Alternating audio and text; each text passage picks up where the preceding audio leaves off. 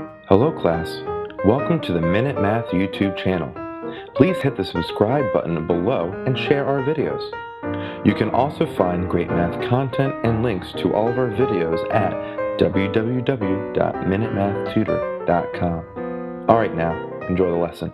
Hi, I'm Sean Gannon, and this is Minute Math, and today we're learning about evaluating variable expressions, and we evaluate each using the values given.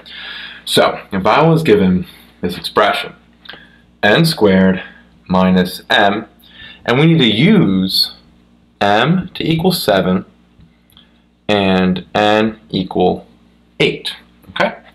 So the first thing I'm looking at, okay, we have m is 7, n is 8. Let's substitute those in for the variables here. So n squared, n being 8 squared, minus m is 7. Now at this point, we just got to simplify. 8 squared minus 7. So let's go. 8 squared is 64.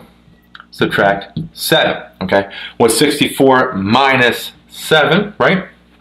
64 minus 7 is a 57. And so our final answer here is just 57. Quick recap. We're given n squared minus m. And we're going to use m equals 7 and n equals 8. Okay. n first is 8. So 8 squared is 64. 7 goes in for the letter m right there. 64 minus 7 is 57. So again, final answer, 57. Hi, I'm Sean Gannon, the creator of Minute Math. And if you like this video, please hit the like button that's right there. If you have a mathematical question, just add it to the comment section below. And lastly, if you want to see more videos just like this one, hit subscribe. It's right there.